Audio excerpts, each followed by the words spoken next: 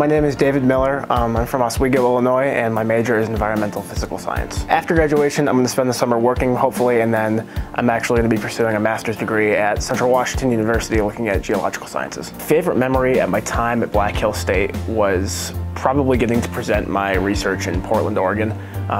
The university gave me the opportunity to do undergraduate research and then present it, and then just going to a place I'd never been before to present and network and share all the things that I learned and meet so many cool people was an amazing opportunity that I wouldn't have gotten. As I approach graduation, I'm really excited for the next step. Going to get a master's degree is going to be a really, really big thing. Functionally, Black Hill State has prepared me because they've just given me the education baseline that I need, and without Black Hill State, I don't think I would have gotten necessarily that quality of education and that guidance, that direct guidance from my advisors and professors.